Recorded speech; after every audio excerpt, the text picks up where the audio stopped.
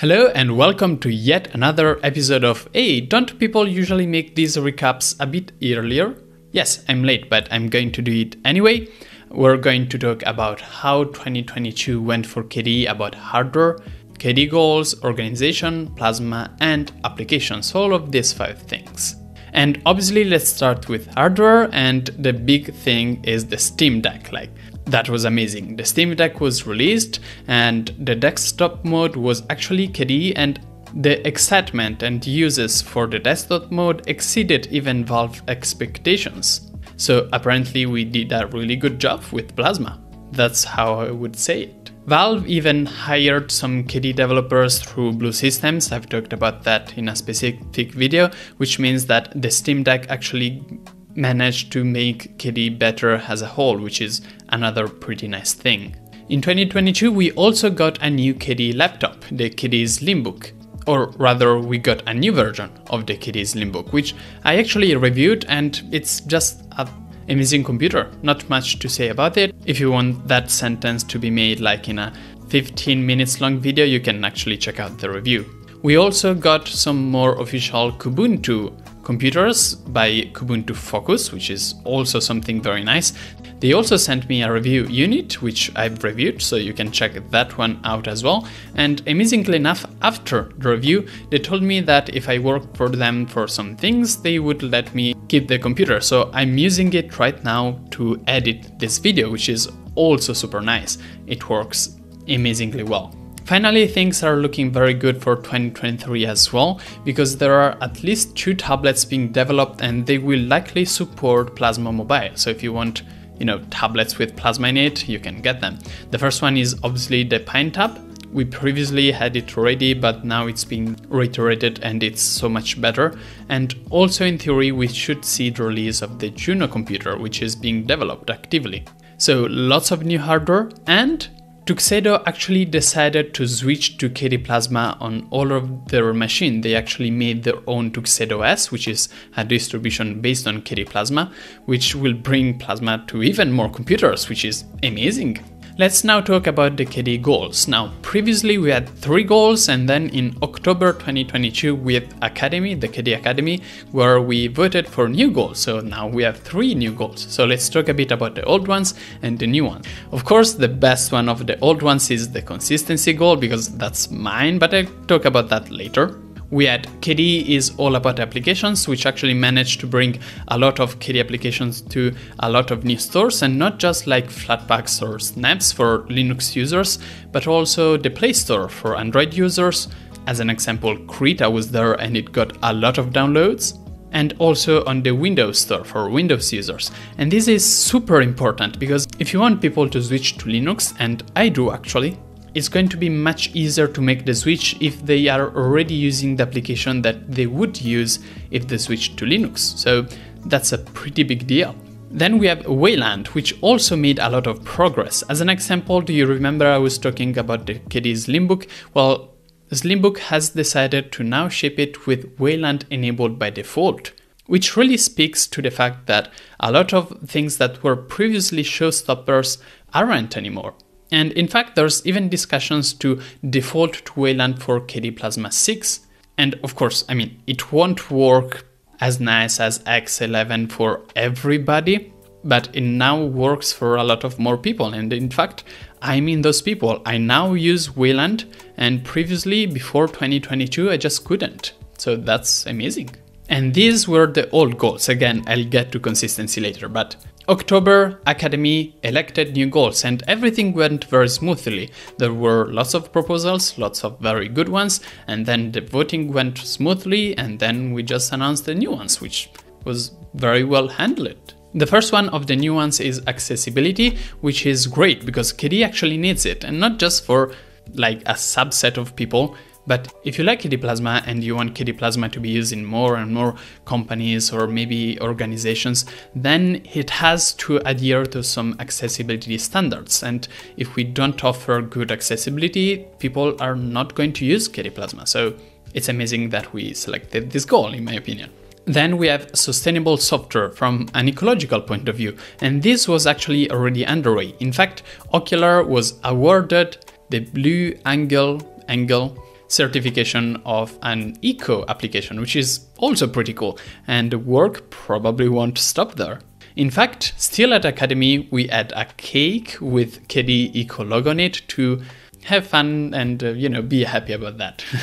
Finally, the third one of the new goals is automate internal processes, originally called professionalize KDE, which was a better title. Now, this is my favorite, and this is my favorite actually, and it's just starting off. I've talked about that a lot. So if you want a quick summary, it's about making sure that we can automate and systematize everything that we can. So like having some wiki in place as an example to tell you how to do things with a standard procedure instead of having to reinvent the wheel every time you do something, but also do some things automatically. As an example, you could close very, very old bugs that require information since years ago automatically. That's something you could do. And finally, we have consistency, which I left last because I want to talk a bit more about this. That is, I led the consistency goal, and I also did some cool stuff aside from the consistency goal. Now, the goal was making sure that there is a consistency in design, as an example, so that applications looks very similar to Kickoff, to make a stupid example, and also behave in similar ways, but also, of course, applications between other applications, especially considering that we have like Origami and Qt widgets applications. And that was part of the goal. Instead, as my personal things, I implemented a bunch of stuff. As an example, the floating panels, but I've also tried my best to start bug fixing as most things as possible. And for a couple of weeks, I even managed to do like one bug fix every day, which was pretty hard. And really, I'm trying my best to bring in new features, maintain them, and also bug fix existing bugs. I also do other stuff like managing the wallpaper workflows, and also I do some kind of promotions. I help write an announcement and videos, all of these things I do. But I'm not hired by KDE, that's the whole point. I am hired by you people who donate to my channel. So I'm trying to pay off everything that I do with a 700 monthly euros goal, and it's quite hard to reach it every time. So we are just starting off January. It's going to be a tough task, and I ask you if you can please chip in something that will allow me to keep developing for KDE Plasma in 2023 as well. That would be amazing. I have like Patreon, Ko-Fi, PayPal, LibrePay, YouTube Super, anything is going to be amazing. Now let's talk about organization and infrastructure for KDE. There has been very big organizational changes. Now, as a quick reminder, there's KDE, which is the community of people who work and develop for KDE, volunteers mostly.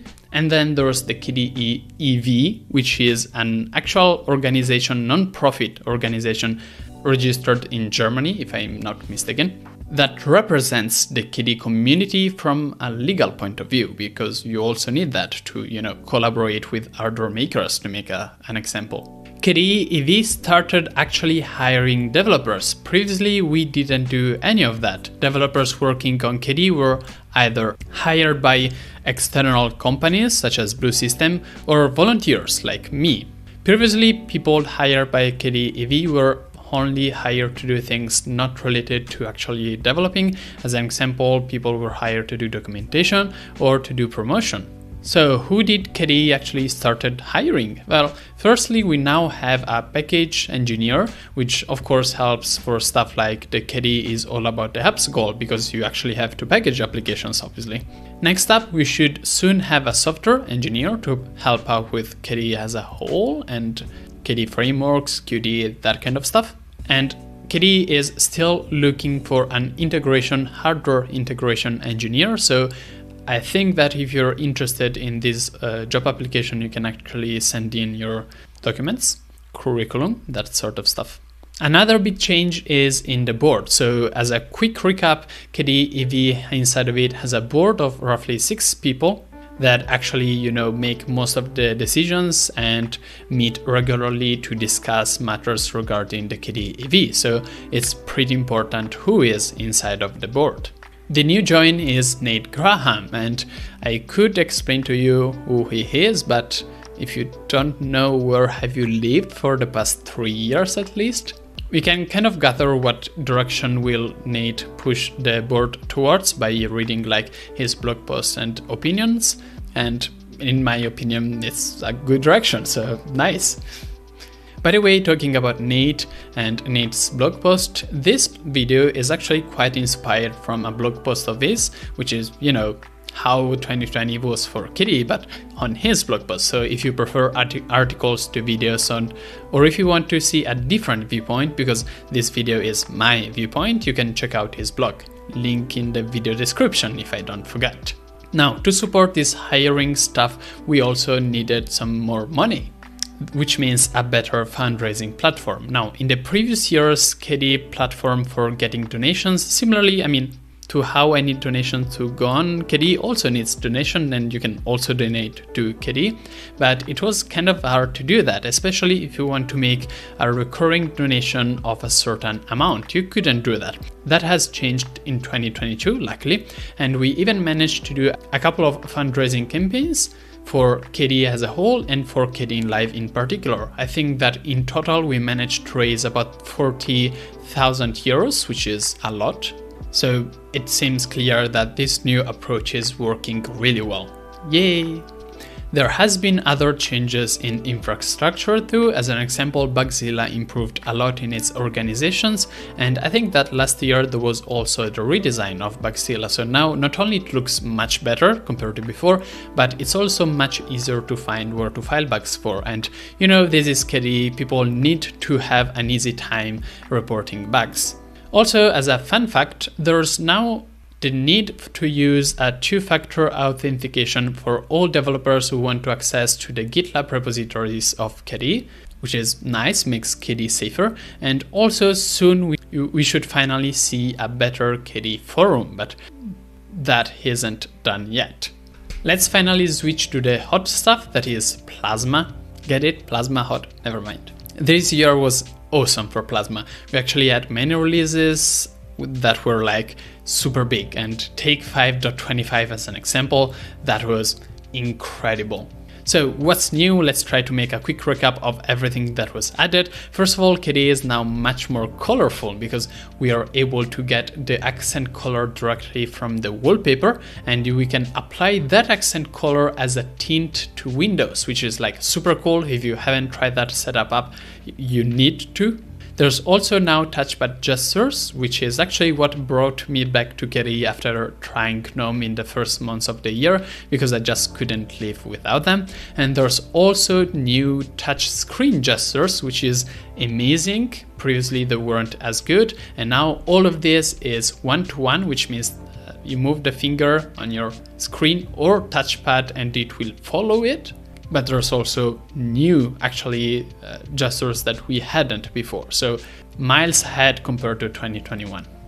We also have the overview, which looks so much better compared to previous desktop effects. It's a bit like Parachute, if you know that, or I don't know, like Chrome OS Virtual Desktops Manager, I don't know.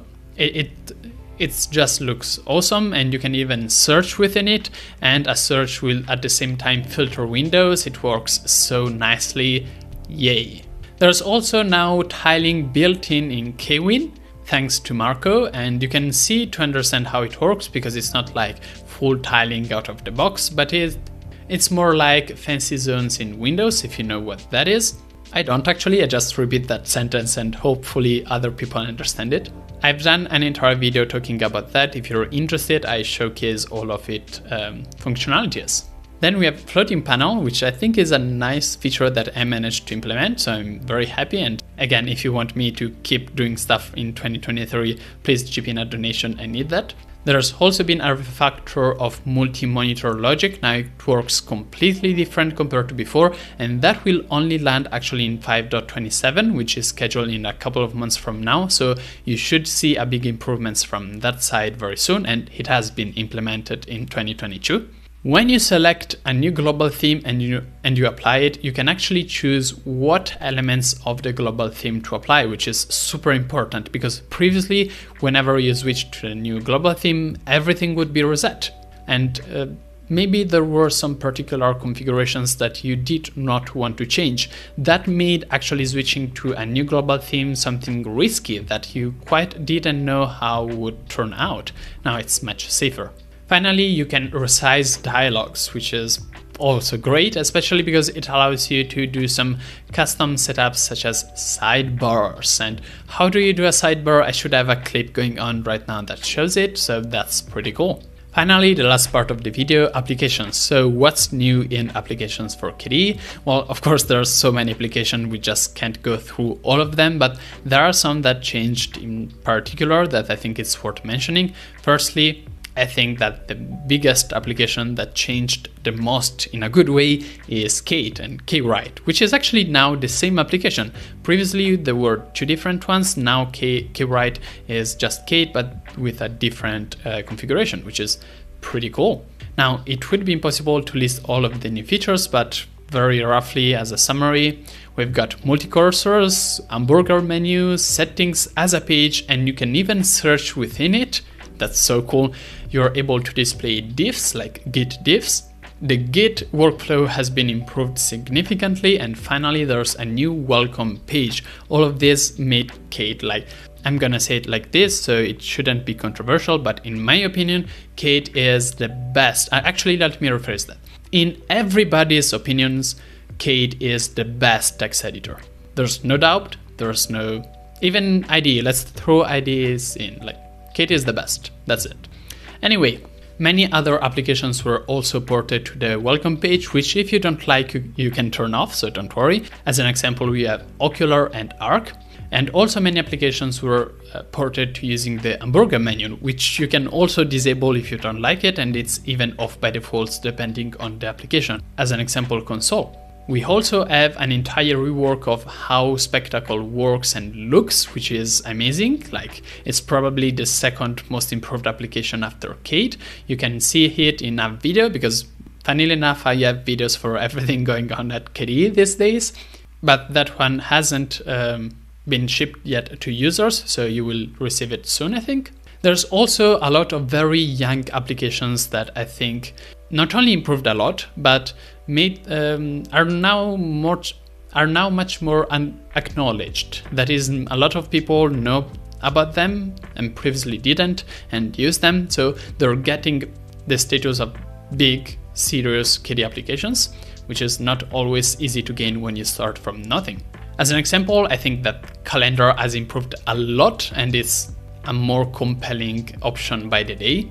And there's also lesser known apps like Tocodon, which also has just pushed a release which is like super duper awesome. It's a client for Mastodon, by the way. And then, I don't know, there's applications like NeoChat, who also improved by implementing encrypted chat features, and there's also been a UI revamp. I think it's a client for Matrix, but I might be wrong. And finally, there's more old school KDE applications that also improved, like Dolphin got a selection mode, which looks pretty cool, and Gwenview got ability to annotate images and change brightness, contrast, and gamma, which is super cool. Now, I've been talking for 45 minutes straight. That's a lot, so I will just shut up at this point. Hopefully you liked the video, and let me repeat that again. If you're able to chip in a donation, links in the video description, that would be awesome, but if you can't, that's no big deal. Thanks everybody for following along, and as always, in a couple of days I will have a new cool video. Probably. Let's hope so, at least.